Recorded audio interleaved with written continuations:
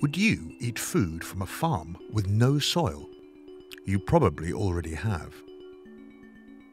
Vertical farms are a way of growing food indoors rather than in fields.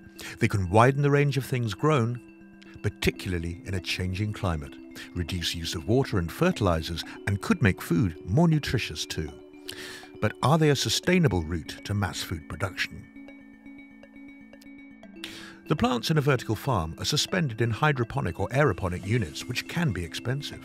They're supplied with all they need to grow, and any excess water and nutrients can be recycled and reused. However, controlling temperature and light in the farms requires lots of energy.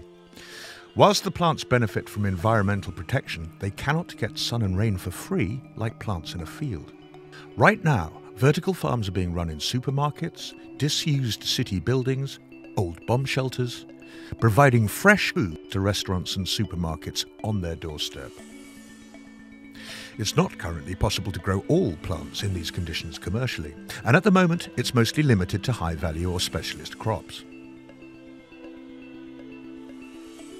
Vertical farms seem here to stay and have important challenges to be resolved.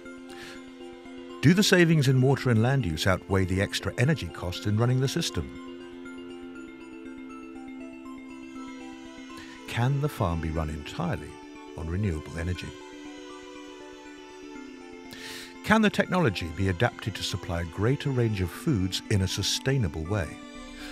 Can the technology be used to produce biopharmaceuticals or other industrial products?